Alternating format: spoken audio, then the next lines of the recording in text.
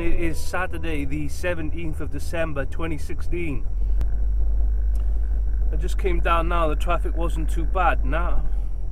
Like when I say now, I mean 10 minutes ago, and now it's rocker chocker mini mocha blocker. So yeah, anti-roll bars, what do they do and how do you tune them?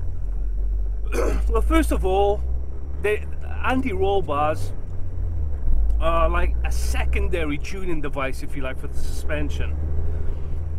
I mean, they are not of primary importance to the performance of a car, i.e. you can drive a car if it doesn't have anti-roll bars, i.e. they're not a primary thing with the suspension. For example, springs, dampers, they are like a primary aspect of the suspension. You cannot drive a car without springs or dampers. So when you're thinking about uprating your anti-roll bars to stiffer items, in a perfect world, you try and do it with your springs first. Make sure your springs are in good condition. If you've got soft springs and the car is all over the place and it's just basically unstable, there's quite a big problem, or there's something that you want to change quite majorly with the car, with the suspension, then you need to go after the primary stuff first, i.e. springs. For a road car, I personally don't see any reason why you want to fit uprated dampers, sport dampers, to a car that you drive on the road. First and foremost, get uprated springs and see where that takes you, and if you're happy with that, jobs are good. And if you're generally happy with the stability that sport springs give you, personally I'd recommend H&R every day of the week. They work a little bit of magic, I think. H&R, they give you the stability and the ride comfort together. I don't know how they do it, but you know, we've been in this I've got a lot of people tell me what springs they've got, how they find them.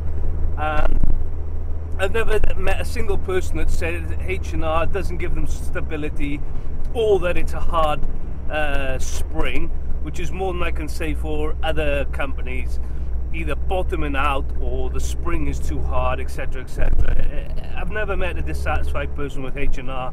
And then you've got your other big name manufacturers who have, let me just say, not so great a record. So anyway, this video was about anti-roll bars. So assuming that you've got a relatively good platform going, you're going to get the anti-roll bar to just fine tune it, just to add a little bit more stability, add a little bit more grip in the cornering without affecting the ride comfort. So you can tune the anti-roll bars to give more understeer, less understeer, give them more oversteer, less oversteer. And basically what you're doing with an anti-roll bar and an adjustable anti-roll bar is that you're controlling the weight transfer. So if you've got a car that is understeering in steady state cornering, you would want to transmit more weight onto the front tires so they have more grip, they dig into the tarmac more. That's it. You want to put more weight on the front axle, and to do that you want to stiffen up your rear anti-roll bar. So when you're going around the corner, the stiffer anti-roll bar stops so much weight transferring onto the outside rear wheel. And if it's stopping the weight doing that, the weight is still got to go somewhere, and that somewhere is going to be the outside front wheel, and that wheel is going to get more weight, more grip. You could do it the other way. If you've got understeer, you could leave the rear anti-roll bar as it is and soften the front anti-roll bar. Basically, you want to make it, when you soften it, you're making it easier for the weight to transfer onto the outside wheel. And the more weight you put onto the outside wheel, on the front, on the axle which is transferring more weight, you're going to get more grip. Generally speaking, there are limits to this. Like, you can't have too stiff an anti-roll bar.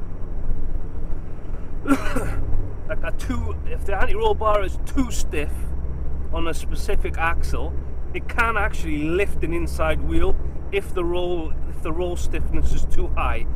But if you're doing that, it's going back to what I was said before. The primary things in the suspension are not right. You know, you're asking the anti-roll bar to do too much, and at the end of the day, the anti-roll bar is always going to be limited by the primary stuff in the suspension, i.e. the springs and the dampers, the springs mainly. So, and that's it, really. That is it. Anti-roll bars, they give the car more grip. The car will corner flatter, it'll be more predictable, less roll, obviously, it's an anti-roll bar, and it's very important to get an adjustable anti-roll bar, in my opinion, so you can have the car to suit your driving style. Tends to be that German manufacturers don't really give you that much adjustability in their anti-roll bars, but we have a company called Whiteline, and we sell them because their anti-roll bars have the biggest amount of adjustment to our knowledge. They usually have 2 or 3, on some cars even 4 points of adjustment, and in addition to that, they also have adjustable end links, which you can further adjust the effect of the anti-roll bar. So in summary, anti-roll bar tuning is a secondary suspension tuning device. It can help you adjust the balance of your car, i.e. between understeer and oversteer. If your car is understeering, you can either increase the roll stiffness on the rear anti-roll bar and or soften it at the front. And if you're getting oversteer, you can soften the anti-roll bar at the rear or stiffen the anti-roll bar at the front. And basically that is it. That is anti-roll bar tuning in a nutshell. Hopefully you found it informative. Please vote on the video, subscribe to the channel, the usual stuff, and I'll see you again next time. Thanks again.